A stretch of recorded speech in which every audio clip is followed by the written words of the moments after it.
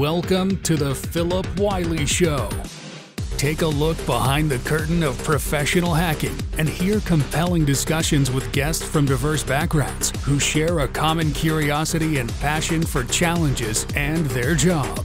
And now, here's your host, offensive security professional, educator, mentor, and author, Phillip Wylie. Hello and welcome to another episode. I'm very excited to have my good friend Chloé Messdaghi joining me today. Chloé and I met through Bug Crowd while I was an ambassador there. She was running the ambassador program, working with ambassadors, and I was fortunate enough to get to meet her and some other folks from Bug Crowd. And so we did a podcast together, The Uncommon Journey, and she's done a couple podcasts. And if you haven't heard of her, you look out there, do your research. She's a very busy person, does a lot of speaking at conferences, does a lot for the industry and really trying to bring awareness to inclusiveness, because a lot of cases, this is something that's been overlooked or maybe really not dealt with seriously enough. She's done a lot of things around hacker rights to help security researchers and bug bounty hunters.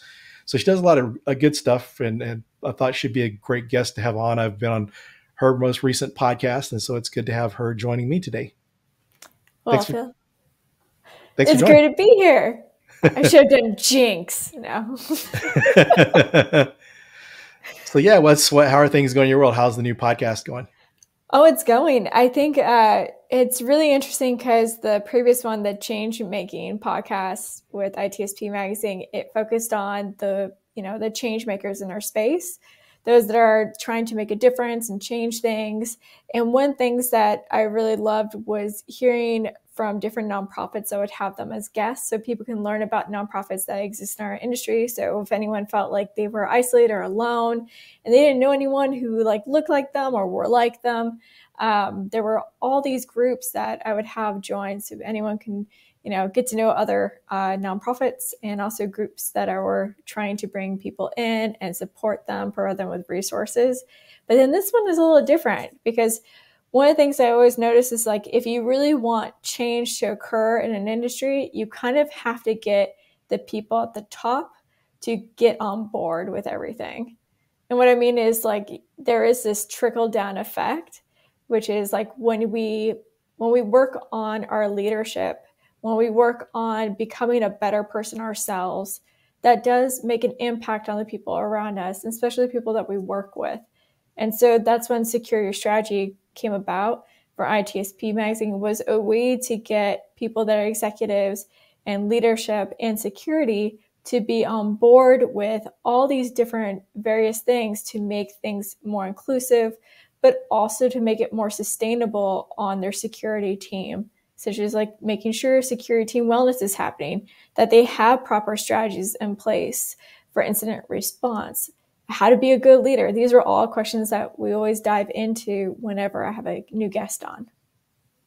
It's great the things you're doing for the being more inclusive and diversity, because a lot of companies practice it, but I sometimes don't think they always do it the most effective way.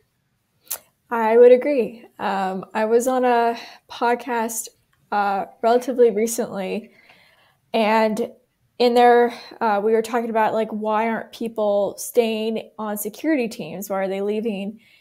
And every time that he was mentioning a management role, he would always use he or him as if it was the go-to term to use for a leader. So instead of saying for example, CISOs in general, they tend to do the following, right? He was saying, yeah, I think he needs to do the following. A lot of men out there need to learn these kind of things. And I'm like, what do you do in these moments? Do I just point it out on how that's already how you have a bias that you have to work on, because you can't just assume that people in leadership are men. That's a bias that, he is carrying and is now still pushing it out there without knowing. And I think it was unconscious, to be honest. I don't think it was something he actually was aware he was doing. Yeah. And then, you can't help but think too, is everyone, you visualize the person you want in this role. And if you're visualizing a male, then it's going to be hard for women. It's really funny that they don't at least say he or she, at least. But one of the things I adopted while I was teaching my class at Dallas College is I'd use gender neutral pronouns. It's just easier to say they will instead of he or she. And it's just that way you're not really saying one before the other. You're just using something generic, and and then you got to, consider the folks that are non-binary too. When you use he or she, even then you kind of leave them out sometimes. Yeah, I always do this thing, like if I don't know what their gender is or their pronoun, I go with they and them just to be on the safe side. Because the last thing I want to do is not respect someone. So I guess what you're saying, I try my best to practice that as well. Yeah, I definitely think that's one of the things I know you practice. And I think as a whole, we just need to be more, welcoming to other people in the industry. And you have some experience with that when you first started getting into security. Yeah, I mean, I think that it's weird. It's one of those things that, being a woman in this space in my first year, it was the reason that made me want to leave, but it was also the reason that made me want to stay. And I know that sounds really weird, but I honestly was planning to leave the industry within the first year. I never could. It was weird. I never thought that I would be working in an industry, which it felt like I was working in the 1940s, of how, women were being treated around me, including myself, in the industry in the first year that I got in. But then at the same time, I went to a conference when I did decide to quit the industry, but I got tied back into it because I went to this one conference. It was called Day of Security. And it was in San Francisco. It was like June back in 2018. I think it was 2018. But when I was there, I was suddenly in a room full of people that were, you have marginalized genders in there, and I finally felt like, oh my God, I don't feel alone anymore. And I think that was the changing moment where I realized, okay, I'm going to stay in this space because I deserve to be in this space. And so do all these other people deserve to be in this space. So how can I be an ally for, all these other people that are feeling that, they're being pushed out or not being welcomed enough? And that's all I do, is always ask the question, how do I make this better? How can I be better at this? How can I explore this with someone else? I think that's what being an ally is all about. It's just asking the questions, how, why, and what, all the time. Good points. And I think to me, you kind of mentioned the manager writing the job description and maybe not intending to be exclude others. But another thing we have to think about too, and one of the things I know from my experience, and one of the things I've done, I think people need to always make sure you're always evolving your thinking and looking at what's going on in the world around you. Just because it's changed and different, don't mean it was okay before. People are just kind of waking up and seeing that we need to treat people better. But I think a lot of cases, some people like myself, I was never trying to exclude anyone. I had a lot of friends, different, male, female, non-binary, and different races, always had them as friends. But one of the things you have to think about is when, trying to be an ally, you need to try to help others out. I mean, it seems like, just when you start thinking about trying to help the others, that you can make an impact, and hopefully others will kind of catch on. Yeah, I think it's needed more than ever before right now. I think our whole world has been shifted and split in many ways, I think politically in the US. And so it's really important for us to be aware of that, all the movements that occurred before the pandemic and during the pandemic, those are still occurring to this day. They haven't just disappeared because it's no longer a thing that's trending on social media. It's still very much needed for us to still keep learning and to keep driving change, because it hasn't been fixed. None of it has been fixed at this time.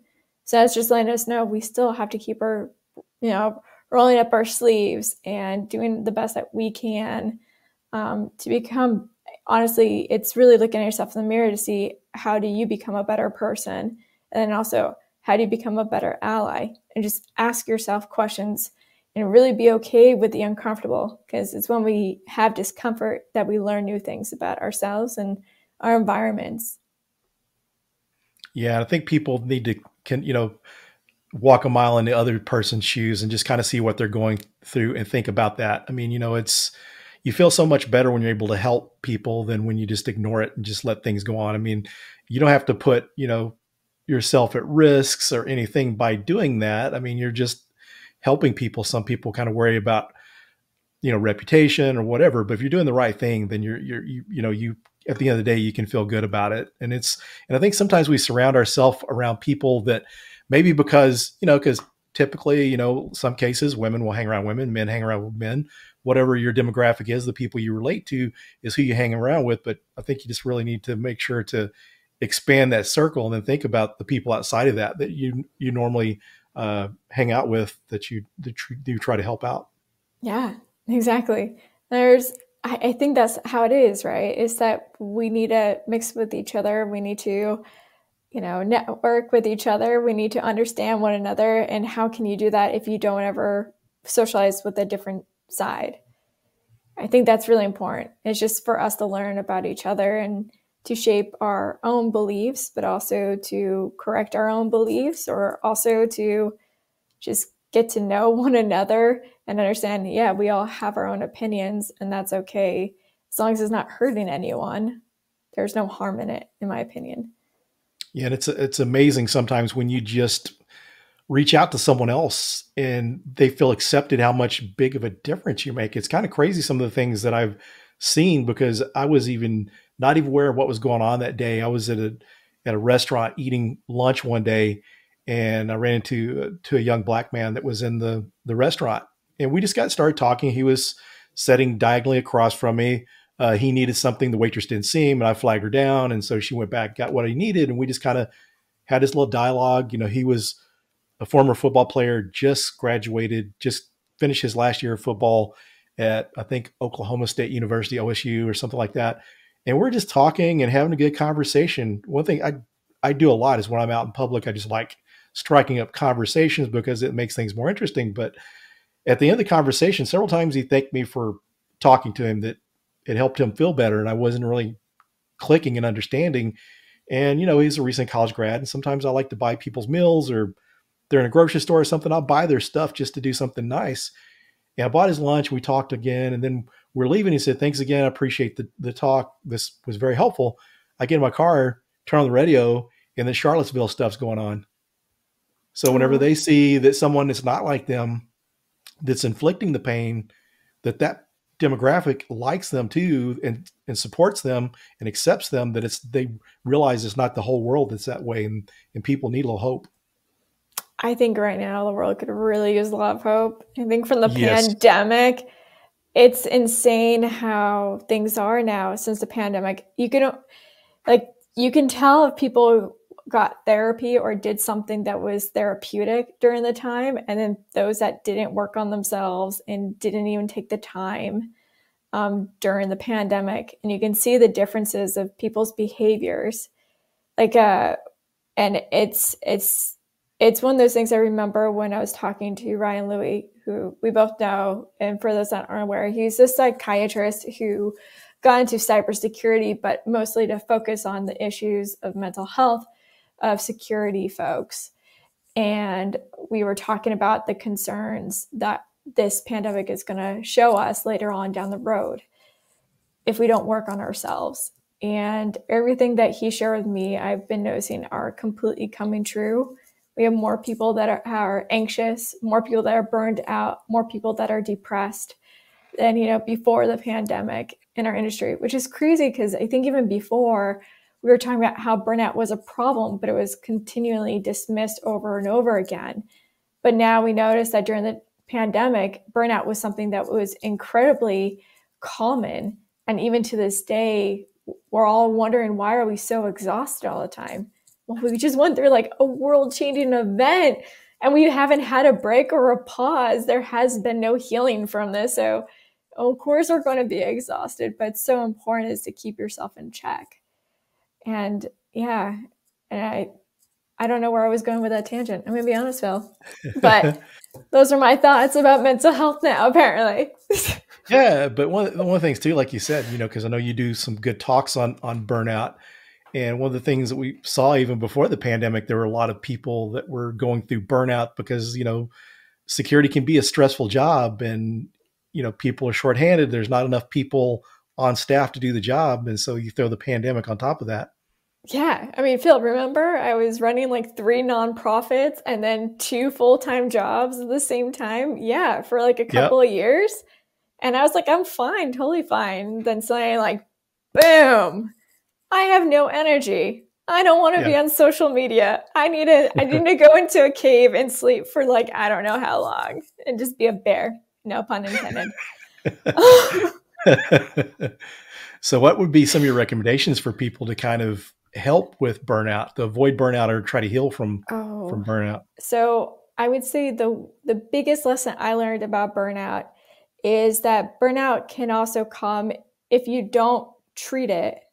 If you don't make any treatments of it whatsoever, you can develop like depression, anxiety, or both. And that's one of the things that I highly recommend if people already are starting to feel, exhausted, or they feel stuck, they feel like they're constantly worried, or like I would say, like, say you have 2 weeks and more than half of that week, you're always in a state of worry at different times. Or you can be feeling like you just don't want to get out of bed. You've lost pleasure in doing things. You just have no energy. I think these are all signs that maybe it may be a good idea to start seeing a therapist. I think the one thing that we have to understand is that seeing a therapist is not taboo. I guarantee you it is a popular thing now. It is trendy, okay, people? It's trendy to go see a therapist. So go see a therapist. There's nothing wrong with it. But you have to know and learn how to be attuned with yourself. And that's what a therapist is supposed to help you do, is to help you feel strong internally to be able to understand what's going on and how the external is impacting you. And so I recommend therapy number 1 if you're feeling any of that. I would say the second thing is make sure you get good sleep. Believe it or not, we should all get good sleep. If we don't get good sleep, that's definitely going to hinder our mental health happiness. The other thing is to write. So I'll write in a journal. If I need to do like a long journal entry, I'll put in something like a book like this. But if I'm in that point where I can't really write a whole page, I don't have time, there's this really awesome thing called the 5-minute journal. You can see it. So the 5-minute journal is really cool. So I can show you. So the inside is like this. So you do it in the morning and then you do it in the evening before you go to bed. And so I will do this when I need to. And it has a really fun quote at the top.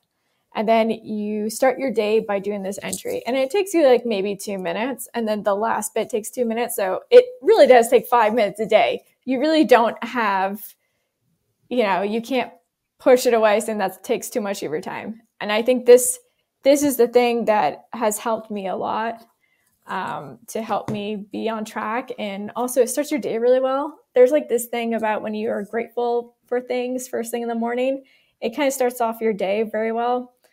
And one of the things I've also learned is to not check the news or social media first thing when you wake up. That will just, that's not going to start your day off right. You own the time that you have, and time is so limited. So when you wake up in the morning, take your 5-minute journal, get your cup of coffee, your tea, don't look at your phone yet, and be there for yourself. Do something that you care about, some sort of morning ritual. And then when you are ready to start your day, in a sense, then you can pick up your phone and do whatever you need to, including social media and Reddit. Hello, Redditors out there. But yeah, I would say those are the best tricks, is that, and also make sure you don't drink or smoke too much. That's going to deplete you from energy, and it's going to fail you in the long run if you do a lot of that, to be honest. Great advice. So what are some of the, I know you speak at a lot of conferences. For those that don't know you, Chloé has a very busy speaking schedule. So recently you've come up with some new talks that you're presenting at conferences. If you wouldn't mind sharing about those. Absolutely. Let's see here. So during the pandemic, one of the things I wanted to do was constantly keep learning. I read like all the time. I'm an avid reader. And one of the things really piqued my interest was about sustainability. So such as climate change. And the thing that I started thinking about and wanting to research was how's that going to impact our industry?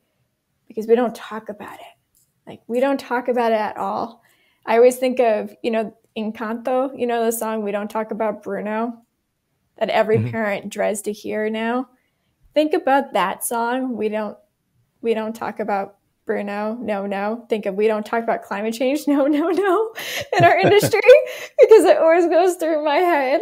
But that is the scary reality. And climate change is not going away. It's not a fake thing. It's very much real, and we're seeing it happen and unfold. And this research just came out a couple weeks ago that shared that we're going to hit 1.5 degrees Celsius warmer within the next few years.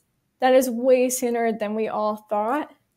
And that's really scary, because what we're really doing by not talking about it, not taking action fast enough, is that we are saying ourselves, our societies, and all the things that live and breathe on this planet, we are setting them up to fail. And so we have to do something about it. But then also you have to think about it is that whenever there is disasters that are occurring, who makes a lot of money from it?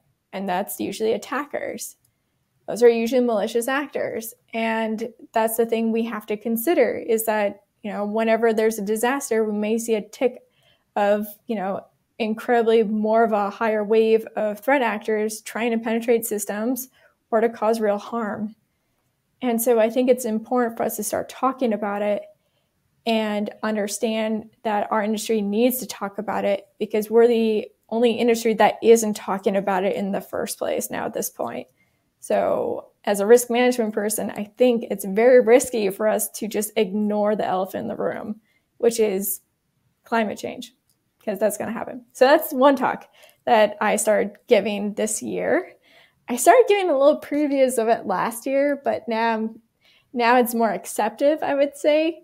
And it's really interesting, the questions you get afterwards of these talks, because it's, to many people, they think it's controversial, which I find interesting, because how is it controversial if it's a fact, But that's one. I think the other talks I tend to do is a lot on security team wellness. So how can CISOs be better leaders? Also, how do we support our CISOs?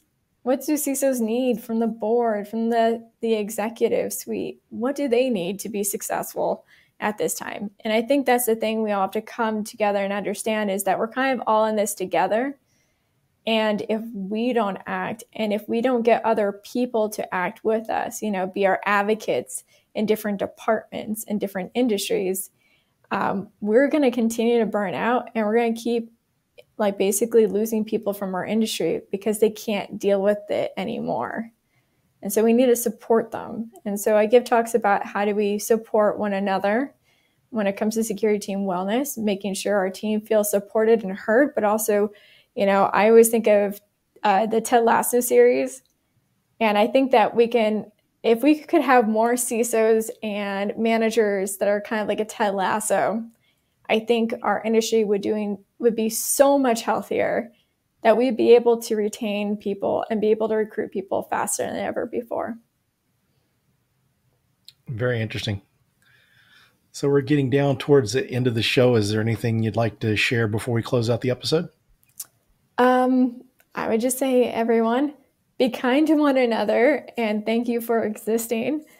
And if you ever have any questions or you need support or anything like that, feel free to reach out to me on social media. My DMs are open. I'm more than happy to help out, just like Phil is. And I don't know if Phil tells people this all the time, but honestly, Phil is also, his DMs are always open and a good source of figuring out what to do next or looking for resources. He's a good start too, because he can point you to the right people as well. Thanks for that. And we'll be sharing Chloe's social media and links to her website in the show notes, so you won't have to worry about trying to do your OSINT to find that. I dare you. It's already there. the Chloé OSINT challenge. Yeah, that's it. Oh dear, what did I just sign up for? Oh no.